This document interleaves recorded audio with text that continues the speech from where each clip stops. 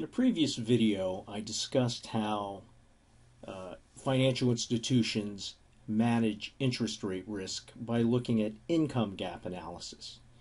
Now, the problem with income gap analysis is it only looks at the impact interest rate changes have on income. And we know that changing rates also impact the market value of balance sheet items, and that's going to impact net worth of the financial institution. So another thing we should look at is referred to as duration gap analysis. Now, duration allows us to approximate the price change for fixed income securities when interest rates change. Now, if you haven't seen the video I created on duration, I'll post a link to it so you can check that out. But right now I'm just going to discuss how we use duration. If you need to know how to calculate duration, please check out that video. Now, what does duration gap analysis do? It measures the sensitivity of a bank's current year net worth to changes in interest rates. And again, we know that, for fixed income securities, as interest rates change, so does the value of the security. We know when interest rates go up, bond prices go down, and vice versa. So it requires determining the duration for assets and liabilities, items whose market value will change as interest rates change. And again, you can check out the previous video to see how you actually calculate duration. But what we're going to do here is we're going to use the following formulas.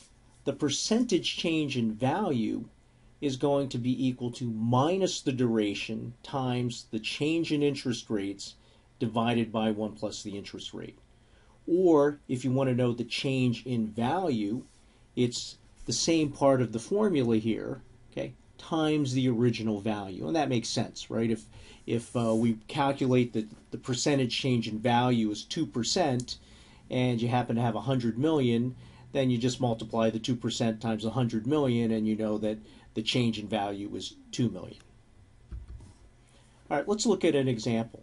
Suppose that duration is 2.7 and rates change from 10% to 11%. And we're looking at the duration of assets here. So the percentage change in asset value is going to be minus 2.7, which is minus duration, times the change in the interest rate, which is 1%, divided by 1 plus the interest rate. We're going to use the original interest rate of 10%. And so we get minus 2.5%. Likewise, we can do the same thing for the duration of liabilities. And we'll assume that the duration here is 1.03. So the percentage change in liability value is minus 1.03, okay, minus the duration times the change in interest rates, 1%, divided by 1 plus the interest rate. So we get minus 0.9%. So the percentage change in net worth is going to be equal to the percentage change in assets minus the percentage change in liabilities. So we get minus 2.5%. That was the change in percentage change in assets that we calculated, minus a negative 0.9%, which is the percentage change in liabilities. So we get minus 1.6%. Okay, so for a rate change from 10% to 11%, if the institution has assets of 100 million, the net worth will fall by 1.6 million. All right, let's look at it. Here's another formula for doing the calculation that sort of puts it all in one formula.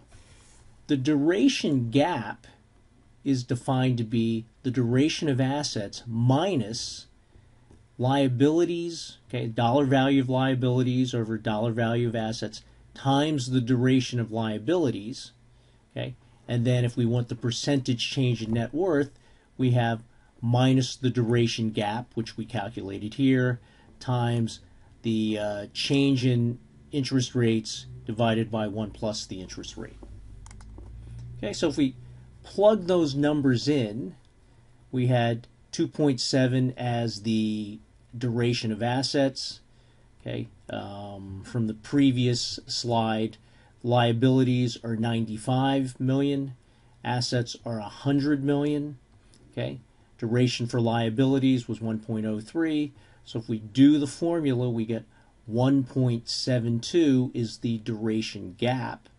And then we plug into this formula here, which says that minus the duration gap times the change in interest rates over 1 plus the interest rate. So we get minus 1.72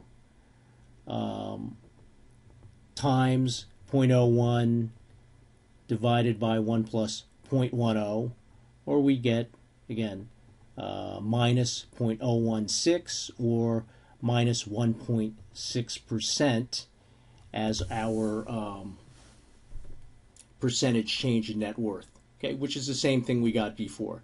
And if we multiply that by the 100 million, we know that net worth decreases by 1.6 million.